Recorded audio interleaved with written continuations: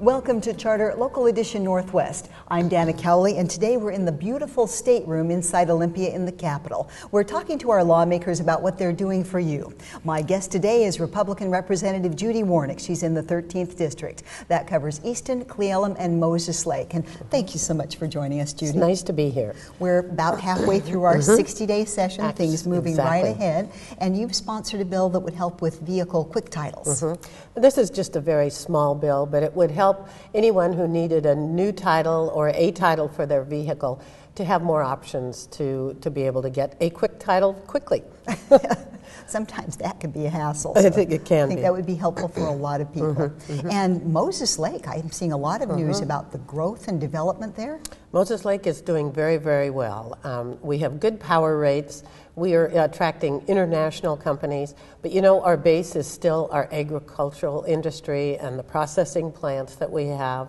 And so we are doing very well in the center of the state. You have the Potato Commission there, and you have some new businesses coming in, bringing a large group of college-educated people into Moses Lake, too. BMW, SGL, the carbon fiber plant has located there. They're looking at expanding.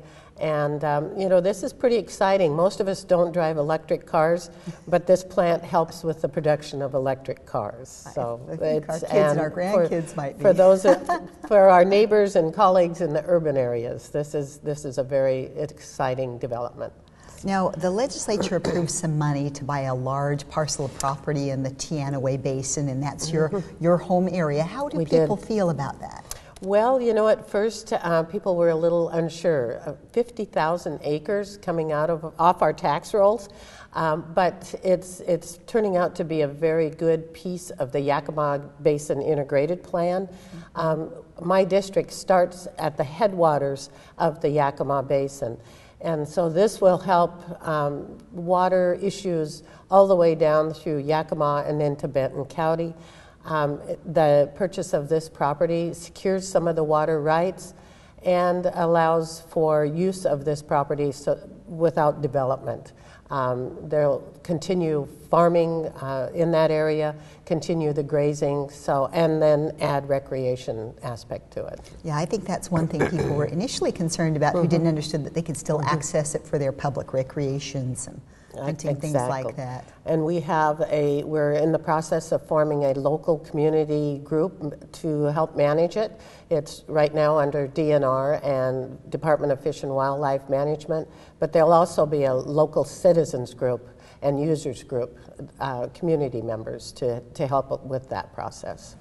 Now I have time for just one more question. Okay. The economy looks to be getting a little better, but there's still a lot of concerns about jobs in the economy. What are you doing for your constituents to keep and maintain jobs? Actually, I'm looking statewide. I'm the current Caucus Chair for the House Republicans, and we're encouraging any members to bring forward bills that will help our businesses, our job creators, and opposing bills that will benefit or not benefit our businesses. So looking statewide to try to do that. Thank you, Judy. We sure appreciate your time. Thank you for joining us. This is Judy Warnick. Been a pleasure. I'm Dana Cowley. We're in the beautiful stateroom in the Capitol Rotunda in Olympia. This is Charter Local Edition Northwest.